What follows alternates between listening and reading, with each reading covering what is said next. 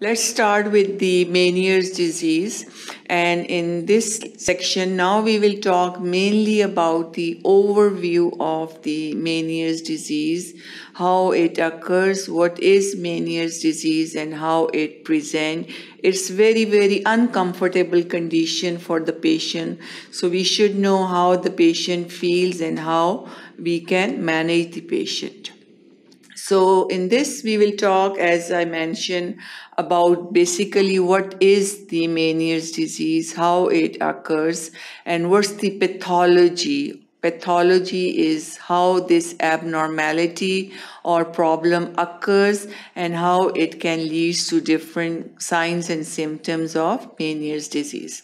And then we will also talk about the different causative factors which can lead to Meniere's disease. So first, what is Meniere's disease? Meniere's disease is a disorder in which there is, it mainly involves the inner ear. We already talked about the anatomy of the ear. We have external ear, which ends at the eardrum. Then we have middle ear. Middle ear mainly consists of the ossicles, which are the three bones of the ear, which we have incus, malleus and stapes. So that forms the middle ear.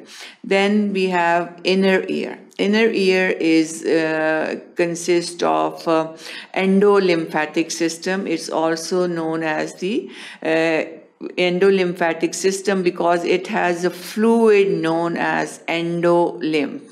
Two types of fluids are present in the ear. We have perilymph, that is mainly surrounding the endolymphatic system. And then we have endolymph, which is present in the inner ear endolymphatic system, which constitute the cochlea. Then we have the vestibule in the inner ear. Two main structures are present in the vestibule.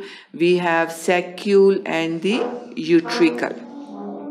Then we have semicircular canals, which are three semicircular canals. We have horizontal because of the position of the semicircular canal, it's horizontal. And then we have superior canal, and then on the back we have the posterior canal. So these are the structures present in the endolymphatic system or the inner ear, which is filled with the fluid known as the endolymph. So what happens in the Meniere's disease? The fluid which is present in the endolymphatic system, it is increased, that leads to distension of the endolymphatic system. So disorder of the inner ear where the endolymphatic system is distended with endolymph. It becomes distended because endolymph is increased. Different factors leads to increased in the endolymph. We will talk about them later on, but very commonly different allergies, infections cause increased secretion and increased production that can cause Meniere's disease. So this is the inner ear or the endolymphatic system. This is the cochlea, snail-shaped structure.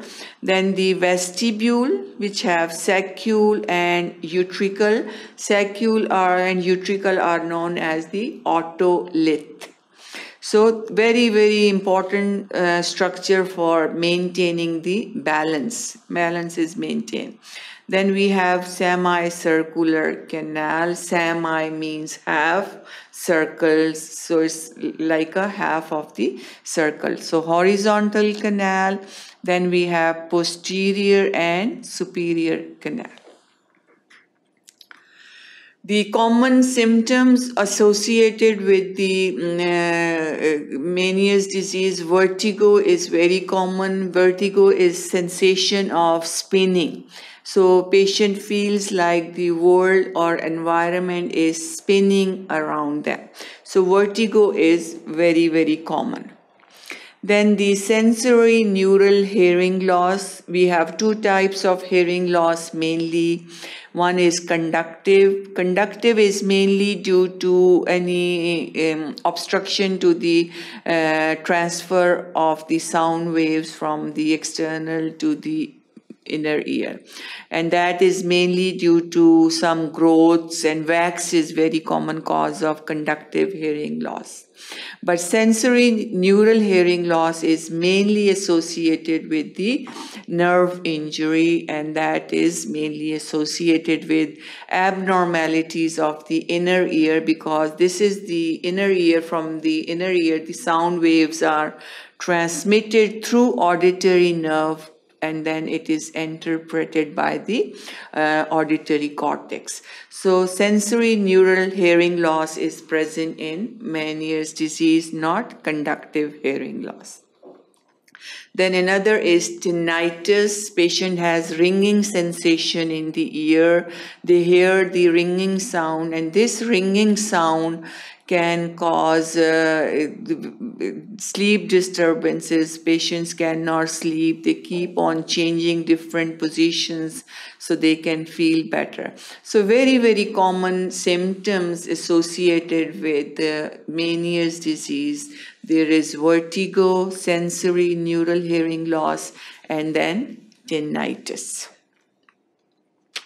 Oral fullness. Oral fullness, patient feel that they have a fullness of the ear, and this is again because of increased endolymphatic or endolymph in the ear, and that increased fluid cause feeling of fullness in the ear. So all these four are very, very common symptoms associated with Meniere's disease, which is distension of endolymphatic system with increased endolymph. Pathology, as we already mentioned, that it is increased in endolymph. When there is increased in endolymph, it can cause pressure on the Meniere's membrane here, and it is pushed into the scala vestibuli, and this scala vestibuli, this all causes these problems like vertigo, tinnitus, ringing, and the fullness of the ear and hearing loss. So that's the main pathology that causes Meniere's disease. If you see in this diagram, this is the normal cochlear duct. So this is normal cochlear duct. Cochlear duct has a Meniere's membrane. This is the cochlear duct that carries the fluid. Then if it is distended, this distended cochlear duct causes the pushing of the Meniere's membrane into the scala vestibuli. So this is the internal structure of the cochlear duct. That's the normal, that's the one with the pushing of the Meniere's membrane into the scala vestibuli. There is distension of endolymphatic system, and then this distension of endolymphatic system affects the cochlear duct, saccule, utricle, and semicircular canals. All are affected by increased in the endolymph. What are the different causes of Meniere's disease? We have different factors that can lead to increased production of endolymph and increased pressure and abnormality in the cochlear duct. One is defective absorption by endolymphatic sac.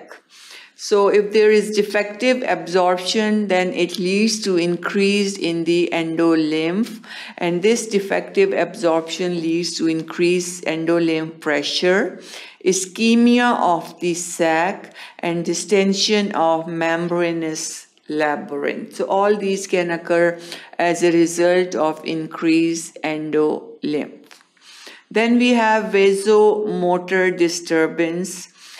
sympathetic overactivity resulting in spasm of internal auditory artery, and this responsible for deafness and vertigo.